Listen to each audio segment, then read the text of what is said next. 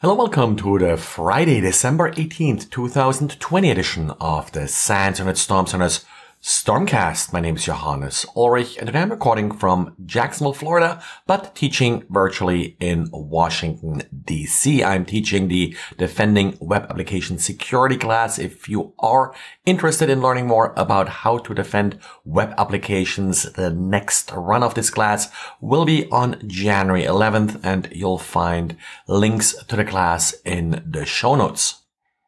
GitHub announced that starting August 13th next year, you will no longer be able to use passwords when you're authenticating Git operations. So if you're making updates to your repository, if you're pushing code, you will need either an OAuth key, a GitHub app installation, or you need to use SSH in order to push the update, and then of course SSH with keys. Until then, you should be looking out for any warnings that you're using an outdated third-party integration. That may mean that your client does not support these authentication methods, and you should definitely update.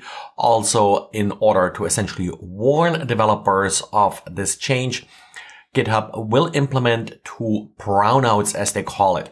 This will happen on June 30th and July 28th. During a couple hours on each day, you will be unable to log in with password, and basically they will temporarily already implement the behavior that will become normal on August 13th to kind of give you a warning that it's now really time to update your authentication.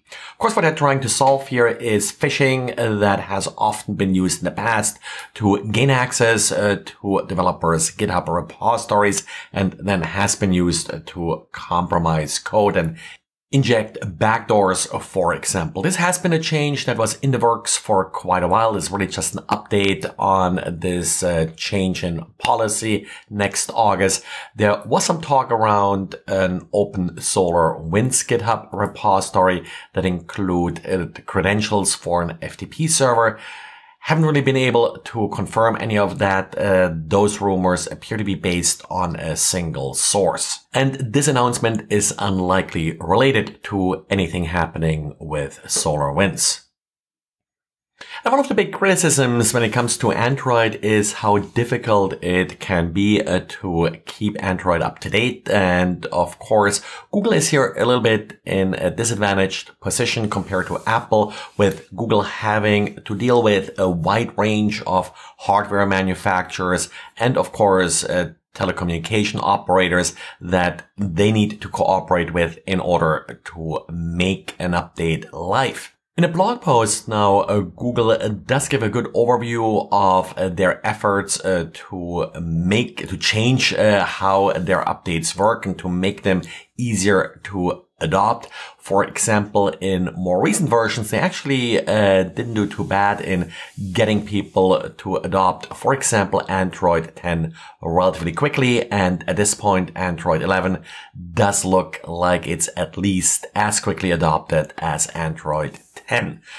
The big partner here for Google is Qualcomm, with most of the Android hardware being built around the Qualcomm Snapdragon platform. One of the problems in the past has been sort of to retain that backward compatibility with older versions of that chip, and Google is trying to address some of this now. And if you're interested in all the little details in how this will happen, if you are an Android user, you may want to take a look at the Android developer blog. I'm not sure how often I've mentioned in this podcast that admin consoles for various security appliances should not be exposed. This tends to be a little more difficult if these appliances are cloud-based. Latest example is Trend Micro's Interscan Web Security Virtual Appliance. Trend Micro did address 5 different vulnerabilities. At least 5 of them are rated high in the IWSVA version 6.5 Service Pack 2.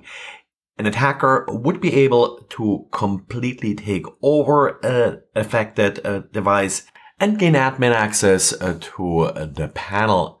Malicious code could be executed using root privileges. So certainly something that you want to address probably before the holidays. And in order to do so, apply version 6.5 Service Pack 2 CPB 1919.